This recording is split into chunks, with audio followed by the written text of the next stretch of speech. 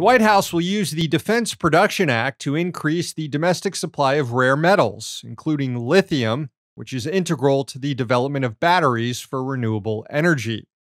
The 1950s-era law was passed to give the government more power to compel private companies to produce certain goods for national security, like materials to fight the Korean War.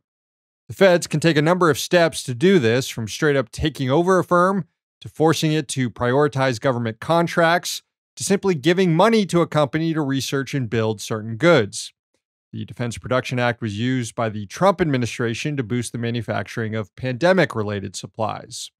According to the Financial Times, Biden plans to use its low-end powers to give grants to private companies for, quote, feasibility studies or efforts to modernize the productivity of their existing facilities.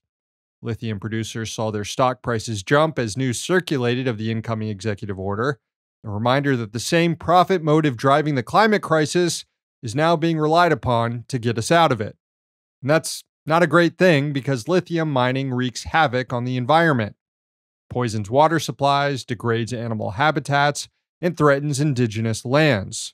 2 Native American groups fought a losing legal battle in Nevada last year to block construction of a mine by Lithium Nevada Corporation. The Reno Sparks Indian Colony and the Oregon-based Burns Paiute tribe said the mining was infringing on sacred lands, where their ancestors were massacred by federal soldiers in 1865. The court disagreed and allowed the project to continue.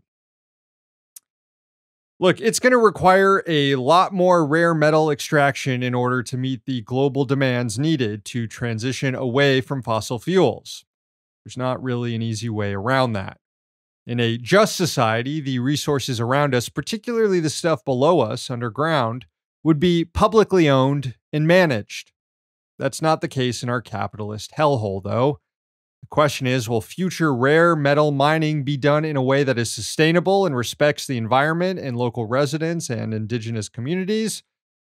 Or will it be done to squeeze as much profit out of the operation as possible to enrich a few shareholders? All signs point to the latter, which is bad news for working people around the world who happen to live near these deposits, including in many pristine spots in the United States. Just recently, a massive lithium rock deposit was found in Newry, Maine, near picturesque ski slopes and swimming holes. It's estimated to be one of the largest deposits in the world, with over 11 million tons of ore, and could be worth over $1.5 billion. And you know capitalists are just itching to dig that shit up.